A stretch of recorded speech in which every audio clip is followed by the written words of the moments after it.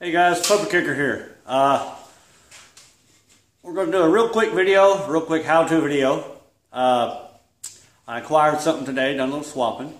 But anyhow, let me just get you right to it. It is, well, let me spin you around here.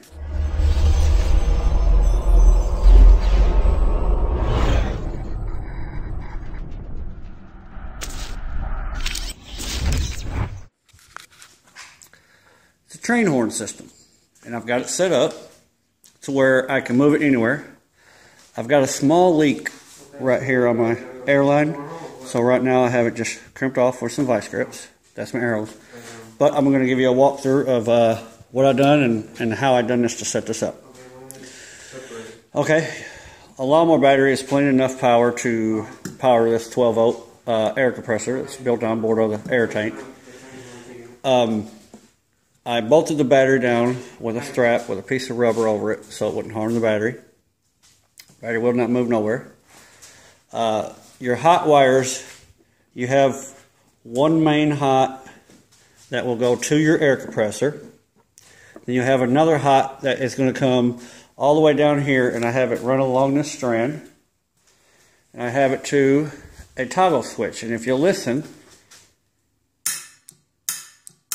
it's a little solenoid right here that's clicking.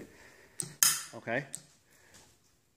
After the hot wire comes to the solenoid, you run the other end up to, after the hot wire runs to the toggle switch or push button, whatever you want to do, it'll run up to this wire here. You'll have two wires coming out of your solenoid.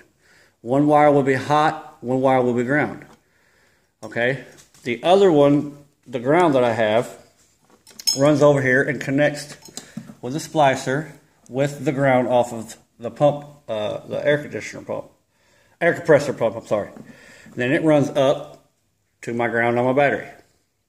This will pump up to roughly 110, 120 pounds.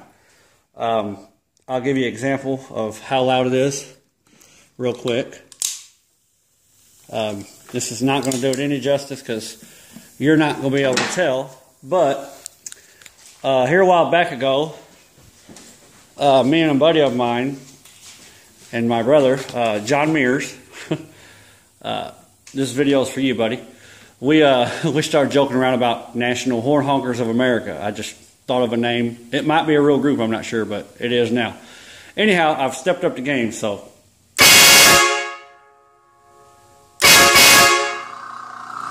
And there you go, you can see the air compressor is kicked on. And what it'll do, after it gets back up to like 120 or 125 pounds of pressure, it'll kick itself off. It has this little relay right here.